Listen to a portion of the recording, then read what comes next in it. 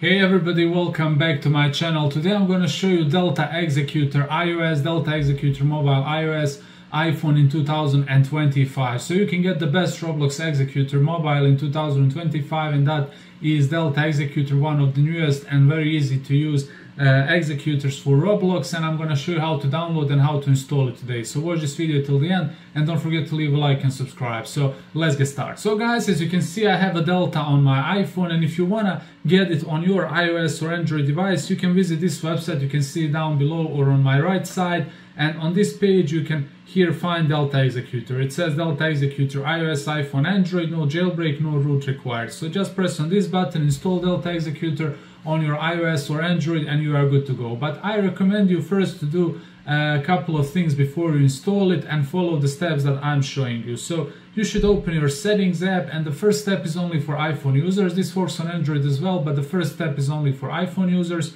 You should open your general settings, then background app refresh, and this option has to be switched on.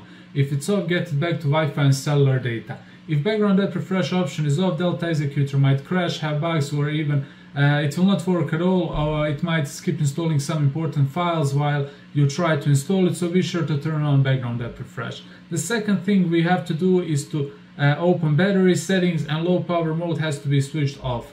This is for both iOS and Android. On Android you can find these settings in your settings under battery settings and turn off this mode. It can be called power saving mode, battery saving mode.